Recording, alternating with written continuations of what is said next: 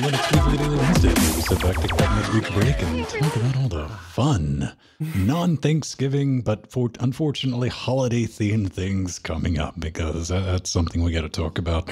Some weird, fun gifts. I'm Vince Stone. That's Joe Bryant. That's Pedro Mateus. And by your powers combined, we're here after a very long pre-show discussing petrol and international bank routing. Ooh, fun times indeed. What's going on, Jill? You've been busy with the scale 17. Yeah. It's coming up. Oh, yeah, definitely. It's going to be every week up until the event. And what we did this week was fun. The Linux Chicks LA, we're planning a really fun Raspberry Pi project for a booth at Scale 17X. So I'm very excited about it, but I'm not going to announce what it is till later. It'll be a lot of fun, and all the people from LGC joining us will have a lot of fun. And also been having fun preparing for our Dungeons and Dragons RPG dungeon crawler that on Jordan's stream starting this Thursday, which is tomorrow. So that's going to be a lot of fun. We did that last night. We started working on it. Yay! Yeah, no. Over here, well, it's kind of cathartic when you look into your, when you look at your life. You get a chance to take a step back and look at your life and realize that it fits into some cardboard boxes. Like, yes, look at them. Wow. It's like, oh, that's my life right there. Huh. Okay. So yeah, the move is coming. It's Saturday is the big day. Is when we're going to haul all of that plus these boxes over here. They're just all gonna go to the new place. Fun times. Fun times indeed. Not a whole lot to report over here. I did beat Wolfenstein 2, Part 2 of the sequel. I finally got through that. That was like a 9-hour experience. And what I can only express is, imagine if this game, if at the end of this game it said directed by Quentin Tarantino, I went, yeah. Some genuine jaw-dropping moments. It's like, wow. I can't believe you got away with putting that in a video game, which is a whole other level. Like, you expect quite a bit of just what in a video game. And yeah, it got two very distinct, like, what? Okay. I'll just have to accept this. So I had a good time with that. That was worth whatever I paid for it. But good job, team, despite being published by Bethesda, because I know that was probably not fun to work with. All right, so let's get off to a super elite hacker interface. Oh, yes. Look at it. Yay. It's thing edex-ui, man, a science fiction terminal emulator designed for large touchscreens that run all major OSs. Man, Pedro, that smells like Electron.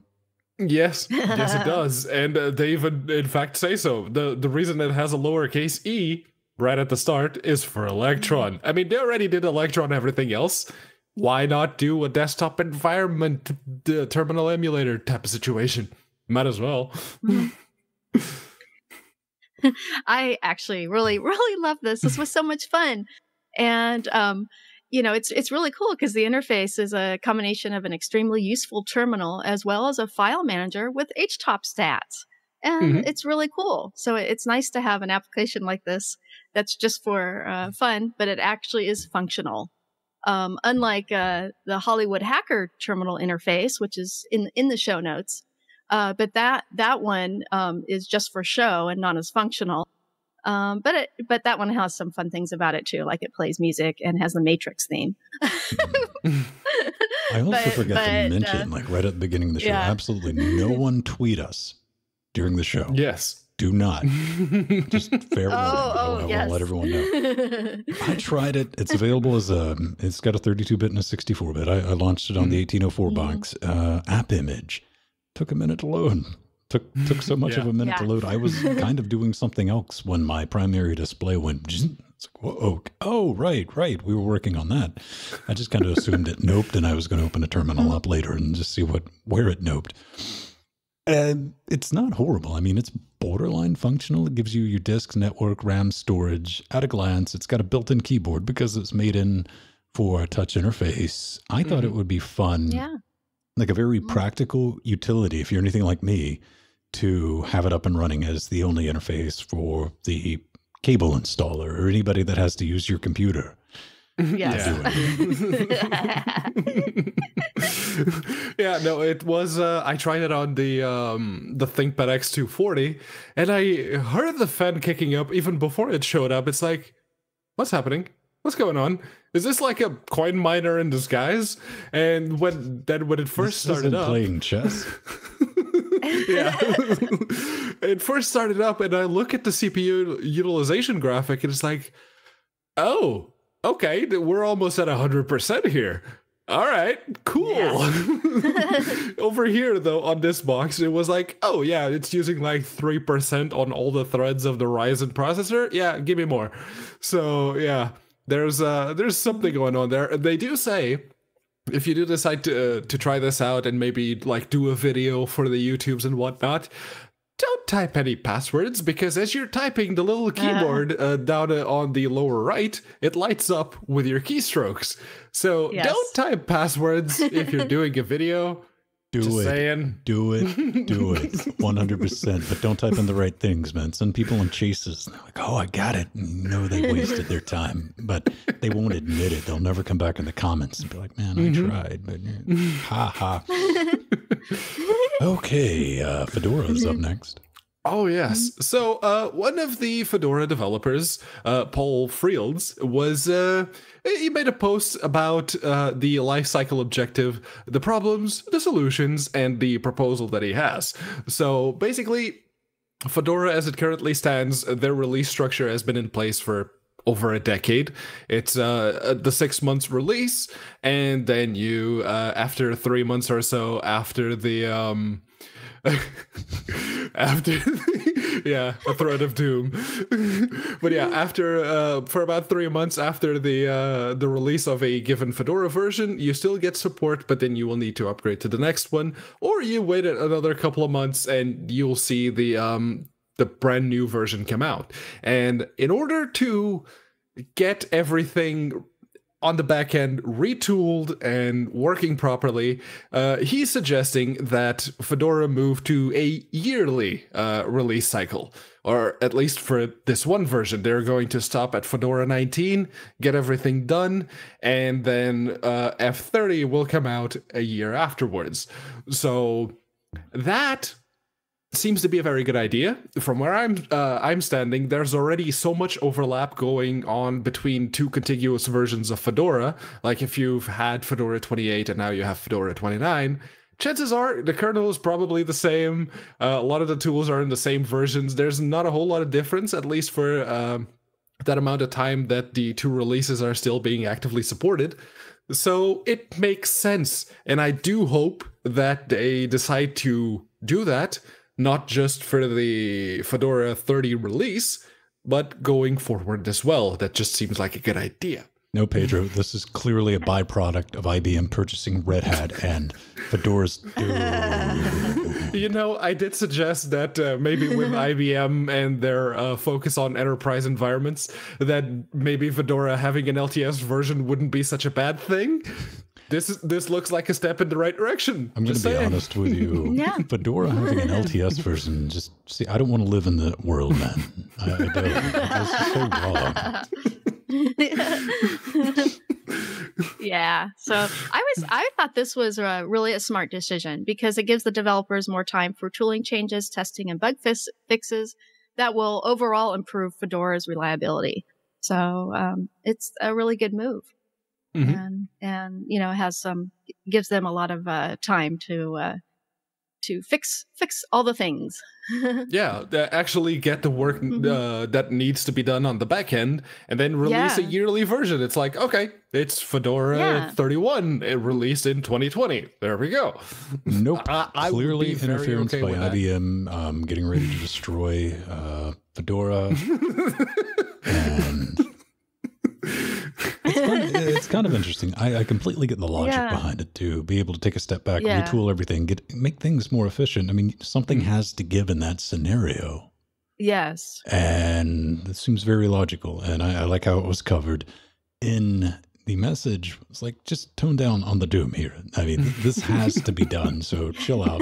Don't let it spiral into a thread of what I was joking about with IBM. But some people are going to do it anyway. So we got some news from LibreOffice, and it's not the municipality of Tyrrhenia, because that would be too cool of a place to live in. No, it's not Tyrrhenia, it's Tirana. And it's in Albania, which they're moving.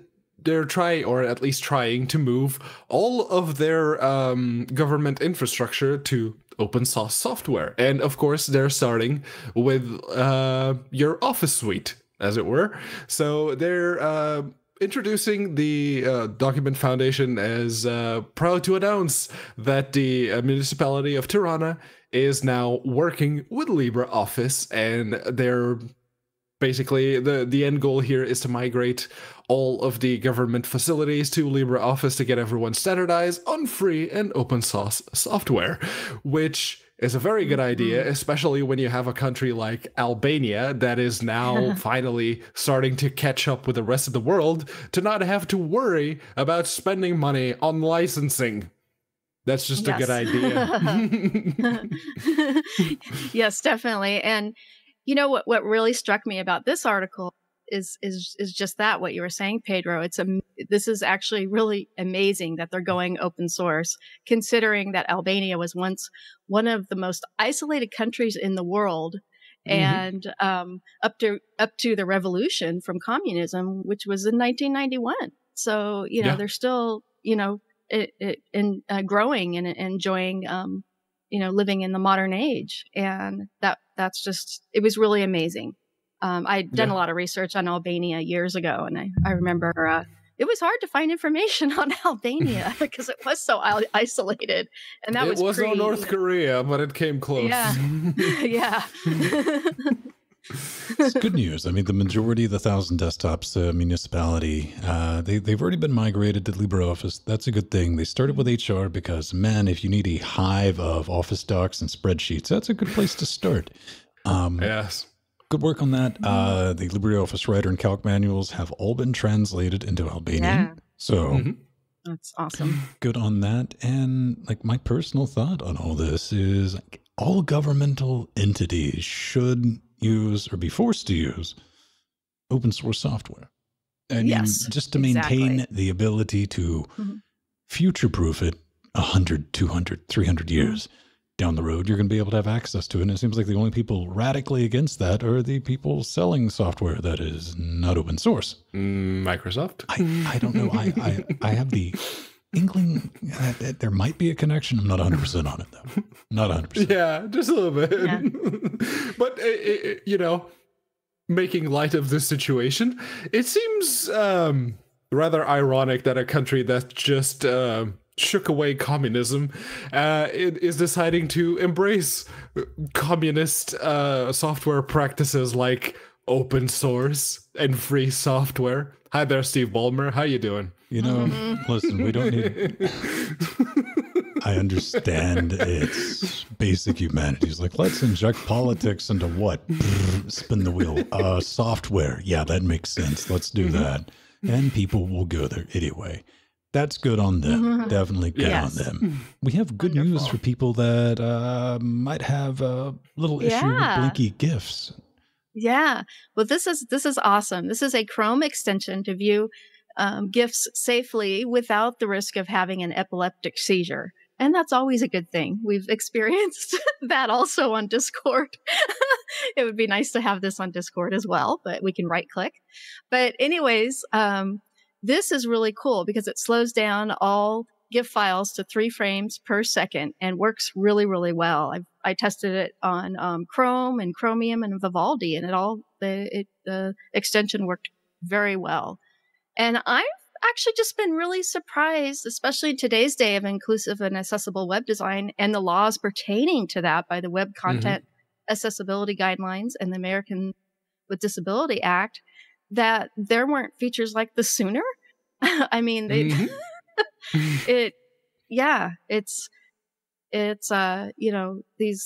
laws they're really coming down on these laws for accessibility. So that kind of needs to change in our code. I was kind of with you with, wait a minute, this didn't exist. I really like the backstory of this. His girlfriend had an issue with a photosensitive epilepsy, and that's exactly what you would think about it. Blinky lights, short circuit. And he was going through Twitter, and he found an article about how gifts can induce that. So that's the genesis of this. And I was like, good on you, mate, for making that a thing. As you said, it's a Chrome extension.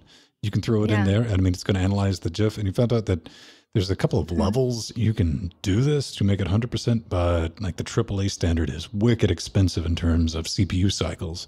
But this is kind of working in a good enough capacity. Yeah. And, neat. It's awesome. I mean, I was really happy too, because I'm going to be, using this extension on all my browsers because I have vision issues. I have photosensitivity as well. So this is great, actually. No. Yeah, I'm with you guys 100%. It's like, how was this not a thing? Seriously. I know. Now all we need is a plugin that completely rips out any auto-playing videos, period. Oh, yeah. Call it the ZDNet plugin. Yeah, we need this in Discord as well. A permanent. No, I'm kidding. Well, what we need a little bit less of is people finding or coding backdoors into stuff, especially stuff that is widely used by products developed by big companies that just about everyone has access to. So this one was...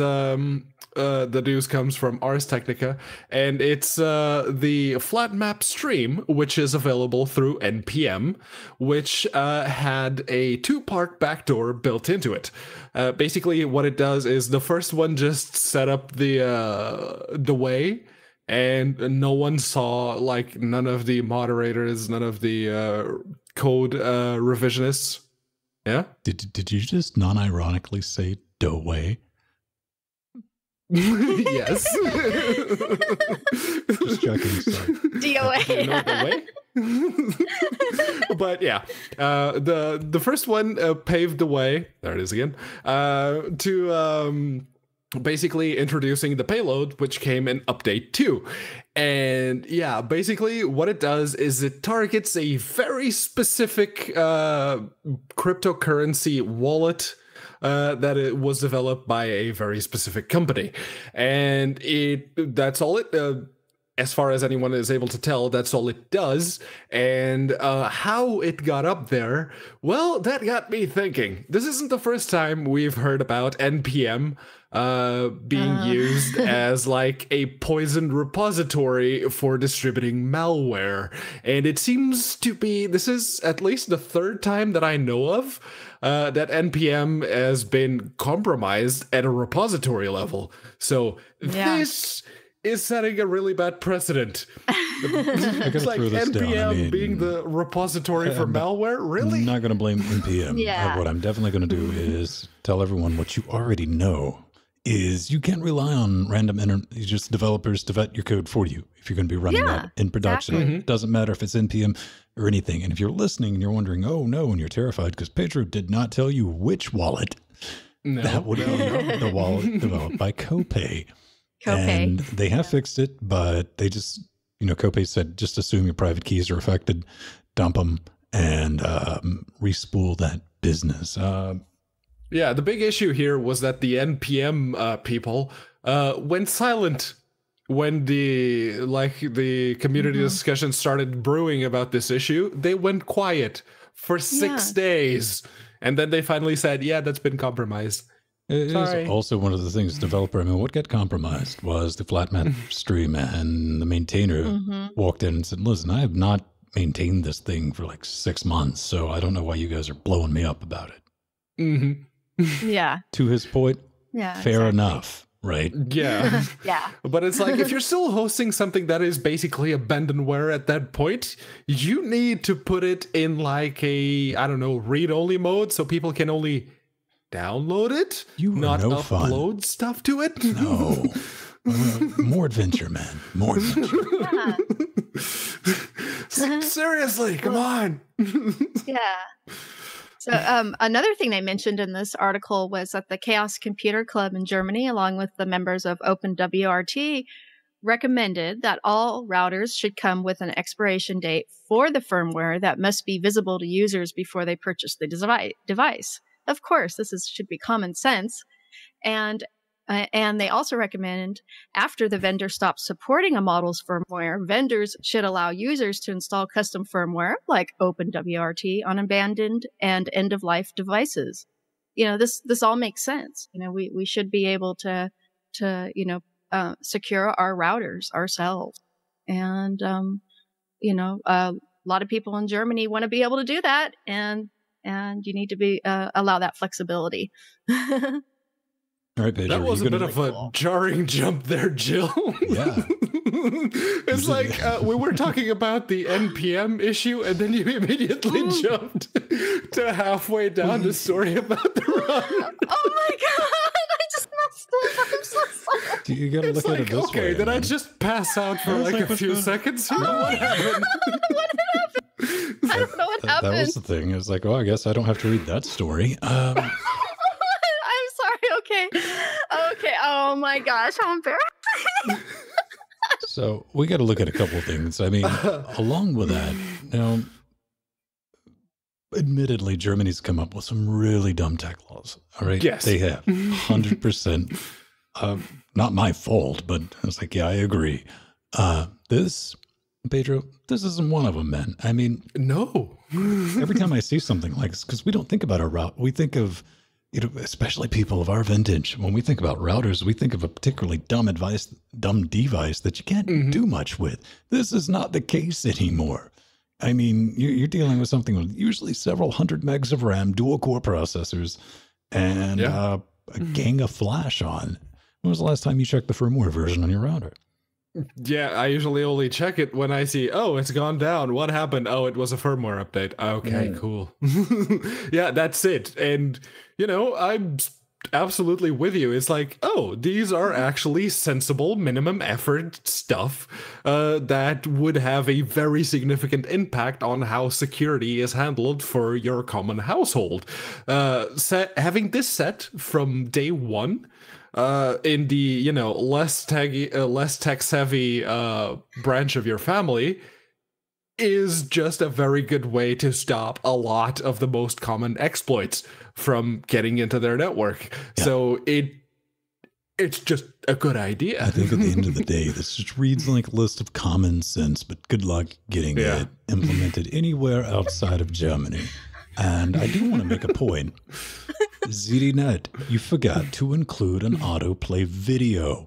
What's wrong, man? My heart, it breaks. Yeah, yes. Yeah, there was no random sound coming through that Firefox tab as I opened it. I've had to create custom rules for ZDNet, and I didn't see it attempt to play a video and jerk around in a seizure, doing its best to give me a semi-unrelated video as it does, and it didn't do it. And I said, something wrong. So I had to go check. And I was like, maybe. Well, all right. Yeah. And also this and Jill's bit you already heard.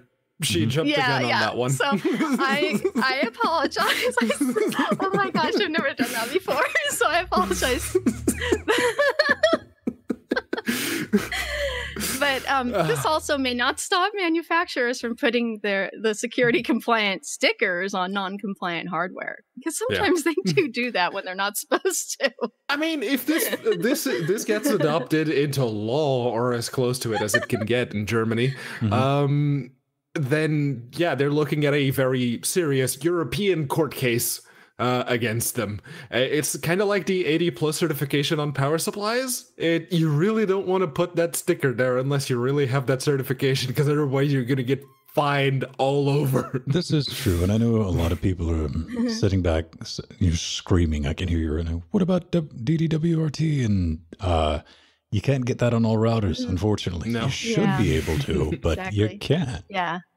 Yeah, no, in the perfect world, we would have complete access to all of our in-home devices to do the changes we want to do. One of the big complaints I have for this particular Sky router is, let me change the DNS server, Sky.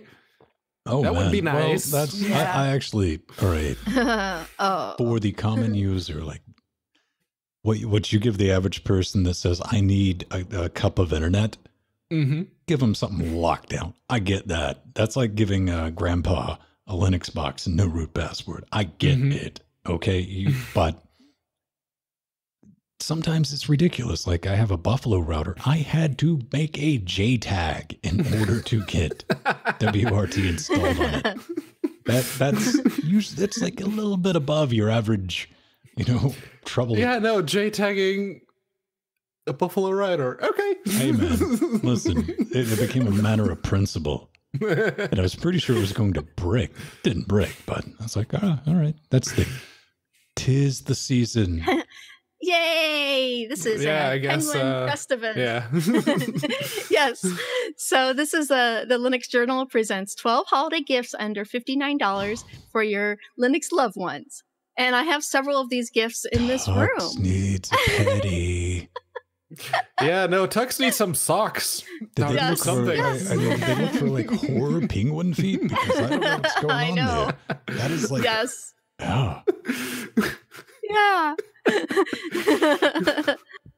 It's like I have the emu claws, and I'm a penguin. So let's talk about some of the things that we got going on. Yes. Because really, the only reason we put this in there so we can judge them. Let's be honest. Yeah. Starting with a Raspberry Pi Model 8 Plus. Got one. I got one. I don't have the box because I already stashed it away, but I have one.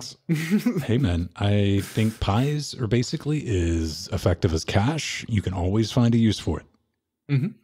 Yeah. Yes. If you got a Linux in your life, pretty good. Yeah.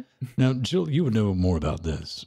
Yes, and these are from UnixStickers.com, and they're offering the Pro Pack of 10 stickers for just $1 for plus free shipping, and that's really cool. They've worldwide free shipping.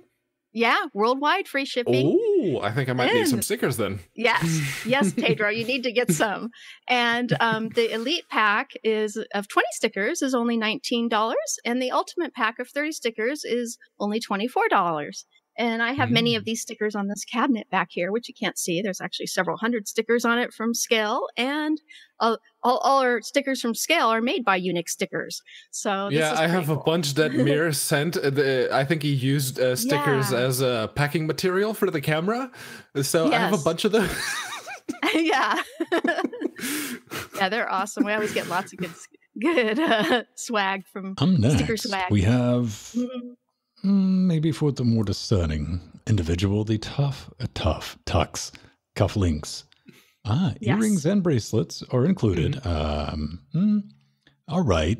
The cufflinks, maybe, because I wear French cuffs. So I have a bunch of cufflinks, but I think I'm the only person in North America that still does that. Yes. So earrings, I've only had one earring left. So I don't know. Probably not that. Bracelets. I destroy bracelets like I would watches. Yeah, no, I have a wristwatch, no bracelets. But I was just looking at the design of that. It's like, it would have been so much nicer if it would have been, it's like, the cufflinks are like a silvery metal, and then you'd have a black background rather than the white, and the Tux logo, instead of being the full color one, you just have the same silvery material that you use for the cufflinks themselves sticking out from the black. That would look so much nicer. So sweet. I normally wear my Rick and Morty cufflinks, man, so... Okay, Rick and Morty I sort of get. That it's a very colorful show. That would look better in monochrome, just saying. That's the type of thing you buy somebody, and they're like, hey, I own cufflinks. That's the end of that sentence, period. All right, plushies. Yes. So also on the list is... Zareason Tux Penguin, which you can purchase for just $19. And it is so cute and fluffy, and it's and right here in my room, and I'm pointing to it right now. And in fact, I had just put my penguin there last week. It's actually right there, but you can only see it in the big view.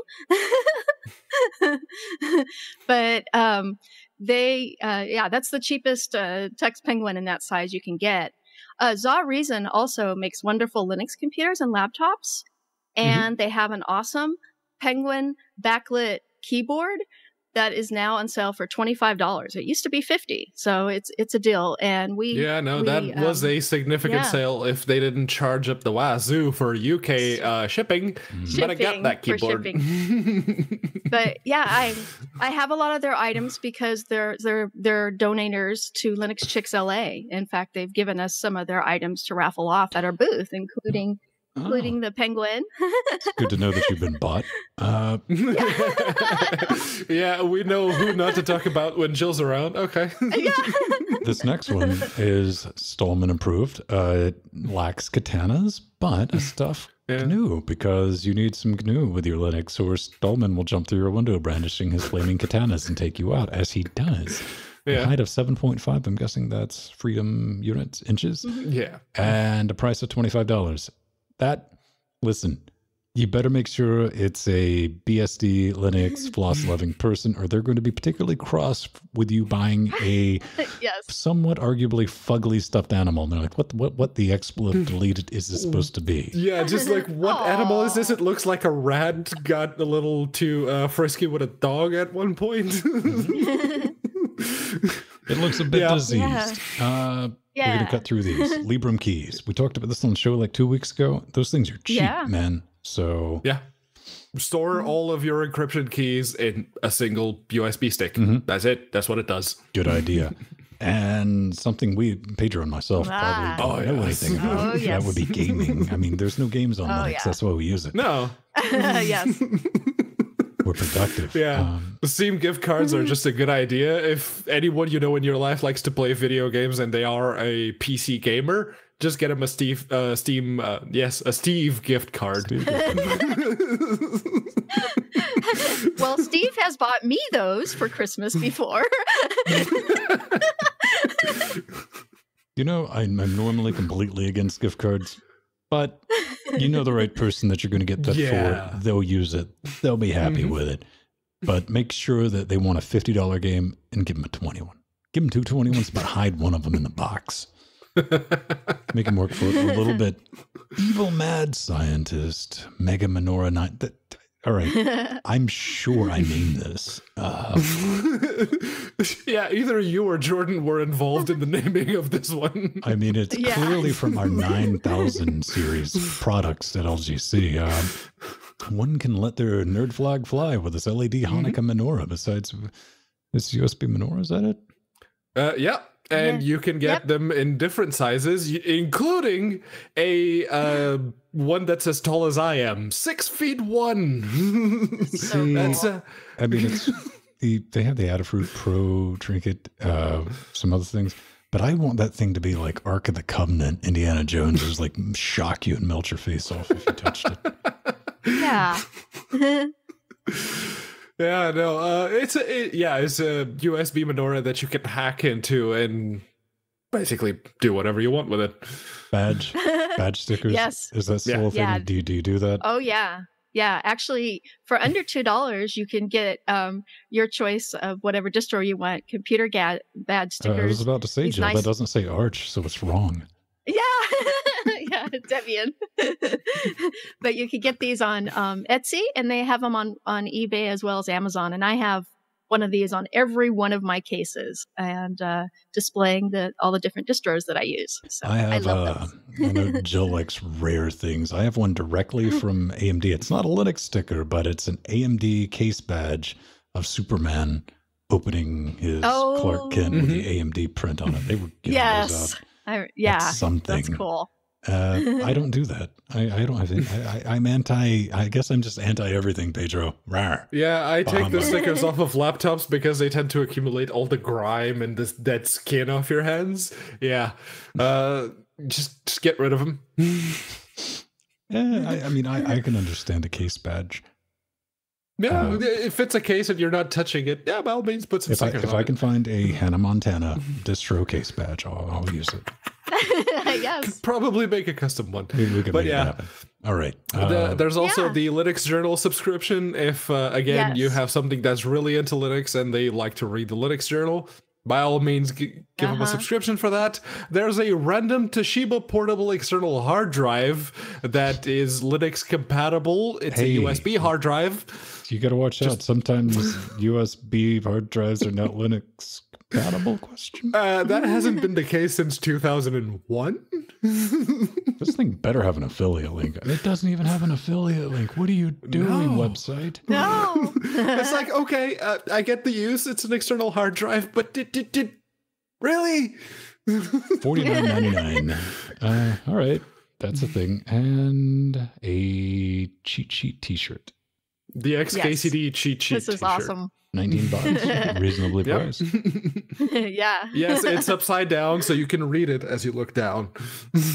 Yeah, and just do what I do. I just get sexy and take it off. Yeah, this shirt I have on was from ThinkGeek years ago. They don't even sell their Linux shirts anymore. But that's how they started. But you can get these on Amazon and eBay and whatnot. So got root shirts everywhere. I think pretty cool. I have 2 of their Linux ties. I guess they probably still sell them. Yeah. Yeah. One red and blue one. Yeah. I think the ties they still do have. Right on. So you can get that for your Linux loving miscreant in your life, or confuse friends and family with these bizarre moon gifts that they have no idea why they've received. Yeah. Yeah, or tell them this is what you want for Christmas. I know what you want better than you do. It's like white elephant gifts, man. What do I do with this? I don't know. Hey, we're coming dangerously close to having our own T-shirts. I'm getting a little worried. Yes. Very, very close. Like terrifyingly close. We got a bunch of people, some of the coolest people on the internet, making this show possible. They're the lovely ones over at Patreon. Got a few extra shekels to carry away. Hey, we don't do ads. We just like to thank people. And a bunch of ways to do that. I want to give a shout out to everybody because you've been blowing us up on those Amazon affiliate links. You click on that, you don't have to do anything. Yeah, thank you, Pedro. Pedro buys the links. Oh, yes. Yes. Oh, yes. We've been, I've been using that a lot lately. Amazon wish list, a couple of things, hardware for the studio. If you're like, screw that, I just want to get you something, know what you get. You end up on Frank's wall in the credits. It's kind of brilliant and humble. Humble is, we get most of that charity, and that's how we have the split. But we get a couple of coins from that if you're going to be buying games from Humble Bundle or anything like that. But back to what I was talking about. This is what I'm worried about.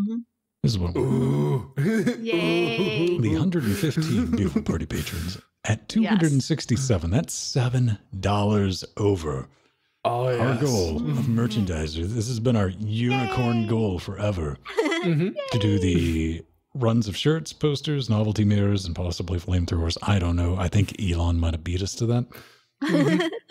But that's the best way to help us out with this. Let's us bring everything. We're doing a gang of new stuff, and we keep on rolling it out, playing with it, and it gives you access to our Discord. Look at these beautiful people hanging out in there. That's where we're at the other 6 days of the week. And I do like to point out, we're actually in our Discord because I back up people on Patreon. I'm not naming names, and they're never in their Discord. Oh, yes, you can clearly go scroll up, and you can watch me arguing with a developer of Lutris about Desk. Yes. Admittedly, I started that. Pedro started it. It's like, I need desk recommendations because I'm moving and I need a nice desk. And Strider and Ven just went at it.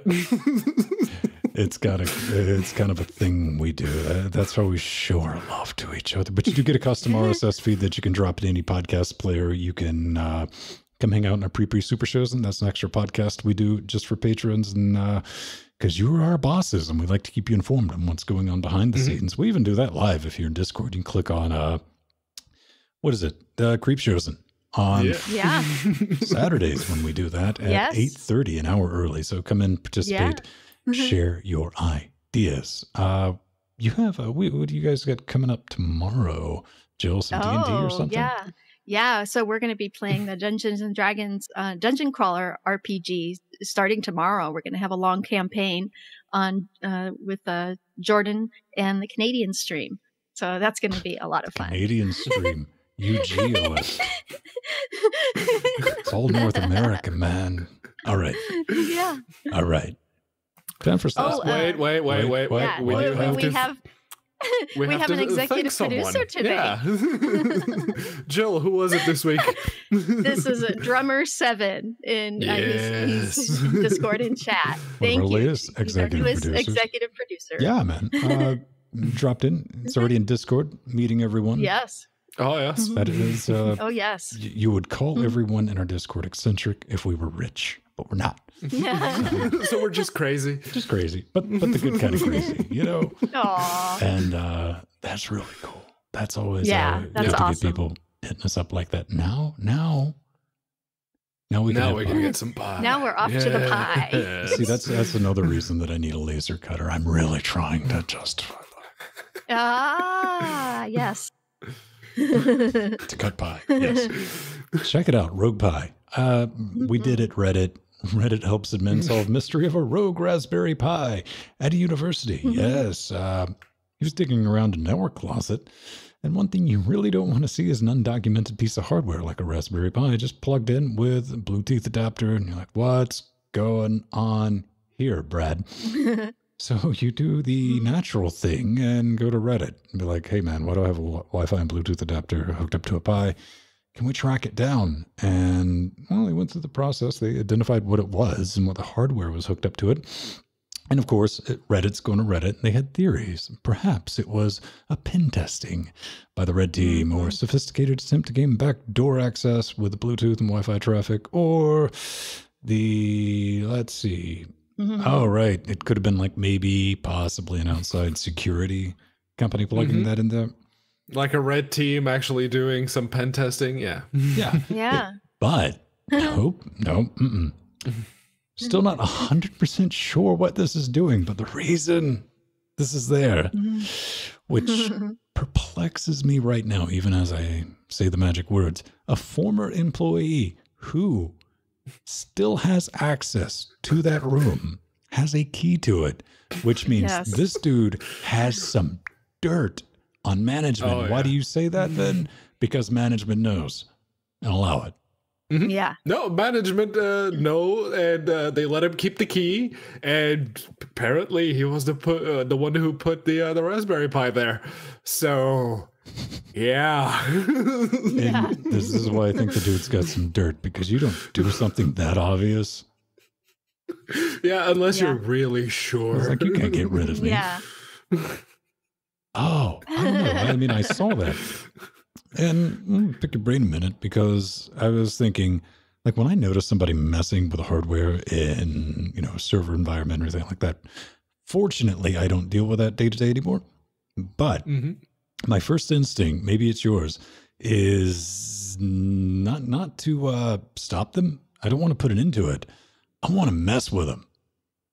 Yes. I don't want them to know I know, but I want to make their life difficult in ways that amuse me, because let's face it, I'm a horrible person. It could be something. It could. Good example. When I first got this place, no one had Wi-Fi. I mean, like I walked around with my mobile, and a bunch of old people live here. And I'm not being ageist. I'm just being, come on, be honest here. And nothing. I mean, nothing. So I was like, okay, fine. I didn't even notice, like, the Moon device that my Uverse came through had Wi-Fi on it, but it had one of those, push-enabled Wi-Fis. I was like, all right, whatever. Didn't pay any attention to it. And I was upstairs doing something on the computer, and I noticed a light blinking that I'd never seen on it. And I was like, well, what's going on here? What's going on here? Just point to this, stick with me. And so, you get down and you look, and you're like, oh, Wi-Fi, huh? So I log into it, and I was like, oh, I guess it had guest Wi-Fi on. Who is doing this? And I lean back to think, do this, right? Through the window, and our houses are nowhere near each other, but I could see him. He happened to be on a bed with a laptop.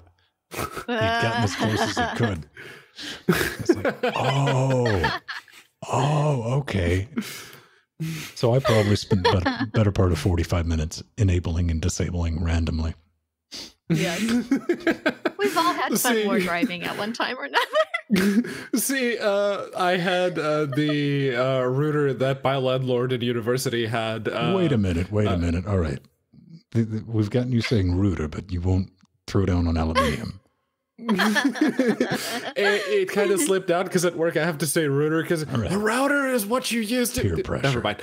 But yeah, it's a router actually allowed to have a guest network, which you could set specific rules for. And one of the options that they gave you was to say replace pictures with a lower resolution one, or have your own pool of pictures, like say you pointed it at a specific server at around a certain time that a certain script was being floated around the internet that replaced all of the JPEGs and PNGs with pictures of cats. So yeah, if you were anywhere near my place of residence in university, you could have free internet, but all of the JPEGs and all of the PNGs were pictures of cats. And he's never taken that setting off to this day. I don't know if that network is still up, so it may very well still be a thing. Now, I've seen some like delightfully malicious things set up with a proxy. But, flipping the images upside down, among other things. But this guy, that's too ballsy to worry about getting in trouble in the first place. Yes. Like, I do what I want. It's like, you're accessing my network at this point, so bye. Yeah, keep that in mind if you're at this particular university. That'll be in the show notes. Mm-hmm. Jill, do you do anything to mess with people nefariously? I mean, do you derive joy from this? No. Well, I've done a little bit in the past, yes, but not now.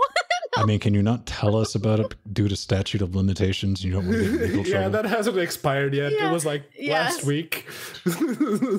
Man, I got some tales to tell you kids in like 6 years, man. Yeah. Most of mine was done on the days of elite BBSs of yore. Elite BBSs, not regular BBSs. No. Yes. Elite. These had stickers on them that said elite that made them better. Mm-hmm. Hey, maybe you have a really fun story about legally-ish gray area messing with people and you want to tell us about it. We'd love to read it, Pedro. Oh, yes. Yes, we would. And the best way to relay it to us is to go to escapecast.com. You hit the contact button. Make sure to pick LWDW from the little choosy box and fill out the form as requested. Once you're done with typing down your story, Google may or may not ask you to train their AI, but more often than not, it's just a little click that you have to do to prove that you're not a robot. Once that's got a little tick on it, just hit the send button and we will feature your story right here, right now. Allegedly, unless it's really weak. No, Zoe, last week, apparently we were taking a big old poo-poo on the Unity desktop. Rightly so, in my opinion. But she wrote in and says, I was witness to the Unity desktop hate of LWDW 145. And I must say that I personally still use the Unity 7.5.0 desktop, which is in the Ubuntu 1804 repo every day on all of my machines. I feel for you. It still works perfectly, bar a few settings. There we go. There's the qualifier. For bar a few settings menus for settings I've already configured using gsettings commands, and a few tray icons not showing up without an environment variable behind apps that try to show one. I personally believe Unity is the Linux desktop. Has ever had, and I will continue to use it until the sad day on which it stops working. Aww. Thoughts? Aww. Pedro, do you know de desktop? De desktop. I know it was the Zoe. It is just, after Ved's comment about the way earlier. Yeah. That's the old thing, man. I'll throw this logic out, Zoe. You change distros as much as you change desktops. So I don't even think Jill would back you up on this one. This is a good shot, but nobody's buying it. Yeah, no.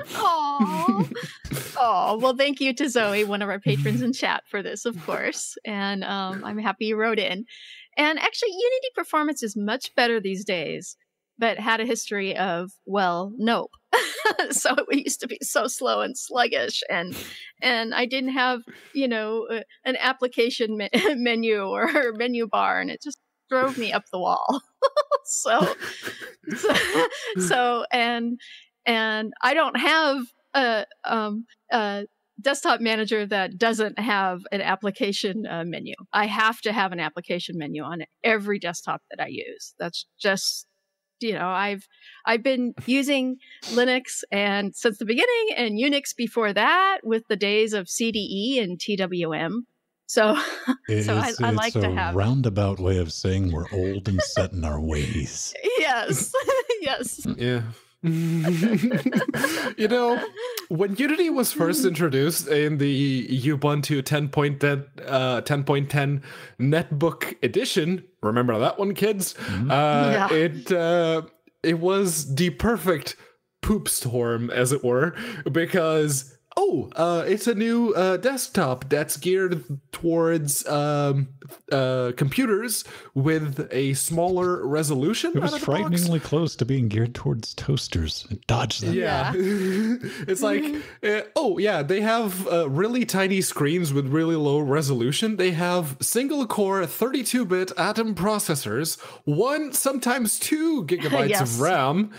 And we're going to shove the single most demanding desktop environment ever created on Linux. Yeah. It made KDE look slim by comparison.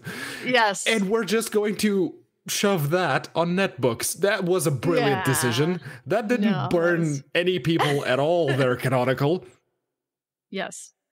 He had one sentence in the notes, ladies and gentlemen. Yeah. That was just the thing to remind me of what I needed to say. One cannot restrain Pedro's unabashed hatred for a desktop manager. I don't know. Hey, I'm kind of losing that hate for GNOME, because I have been using GNOME on the ThinkPad, and you know, version 320, I don't hate it. 328, sorry, I don't hate it. Yeah. It's running much better. I don't know about hatred. I remember, that's not the story. I remember getting Unity up and running on Fedora, all right? Yeah. I built it. This was way before it was released in any, because it's like, they didn't sell me on anything. The curiosity got a hold of me. They're like, we're rethinking the way, it was basically a shell all the time. It's like, okay, I got to try some of this. We got it up and running. It wasn't like I invented the way, I just followed a guide of somebody else who had spent the time of getting it up and running. Tried it out, and I was like, yeah, this is rubbish. But immediately I was like, this might make sense on a touch interface. Later, much later, and it was much more developed, I had a chance to try it on touch. Still didn't make any sense. But I will always say, you have to give Canonical credit for trying. Yes. Yeah. Oh, they tried. And we saw just how high that particular brand of confidence was when an IPO became a possibility. Can't help himself. He's like a cat. He's like, nah. Yeah. No, I mean... I mean, well, they got to keep rolling with what they got. And they went the GNOME to... There are people out there. It's like, no, Unity forever. You're never going to please everyone. Yeah, no, nope. You never will. And the beauty of Linux is that you can use whatever desktop manager works for you. I'm still using the ancient Window Maker and Fluxbox and XFCE because I like to right-click on my desktop and get my menu. I have Mate. Yeah. Mate is awesome.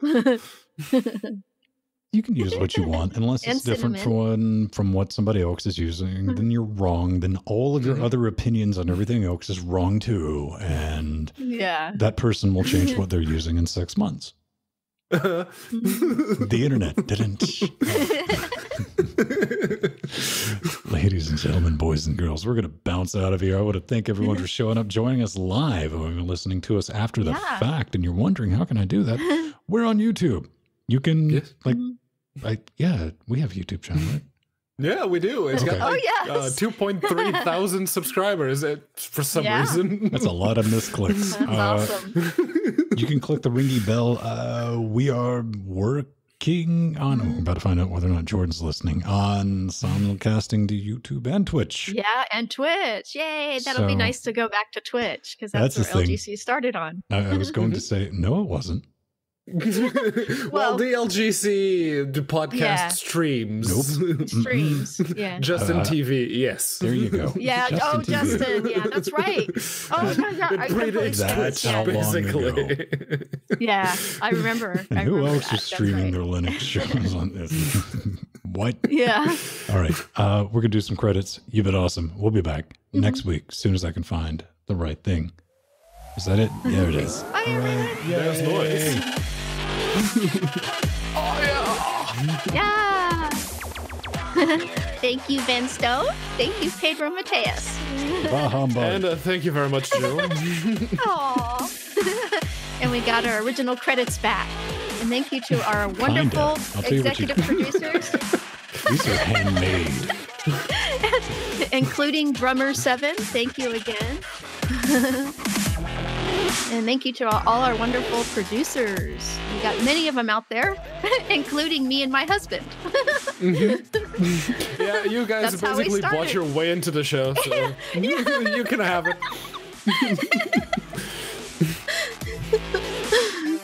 Aww. LWDW 145. That's just amazing. Yay. Bye, chat room. We love you. Bye.